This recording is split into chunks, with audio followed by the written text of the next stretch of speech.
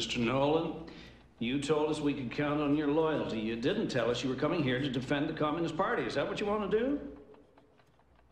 We know they're out there, but I'll be damned if I know how we're supposed to find them. You know, it'd be a lot easier on everybody if you all wore some kind of identification like a pin or a bumper sticker. Then we wouldn't have to sit here and go through all this. Make it a lot easier on everybody, now wouldn't it?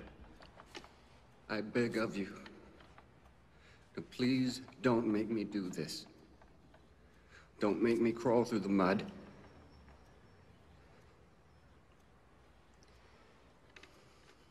You know who they are.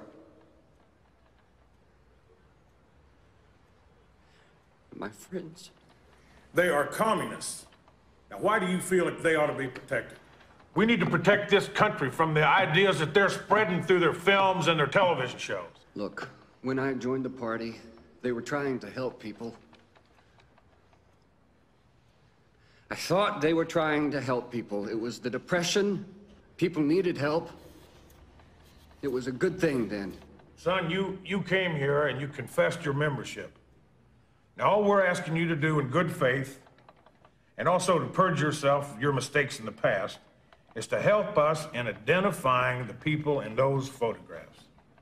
Look, I don't want to be an informer. Real Americans have appeared before this committee, and they have demonstrated their loyalty. I want to ask you something. How do you think we got your name in the first place? I thought you were no longer a member of the Communist Party. I'm not! I told you! I think you're still a member of the Communist Party, and I know some people that'd be very interested to know that. Yeah. Would you speak up, please, son? There's nothing to be ashamed of here.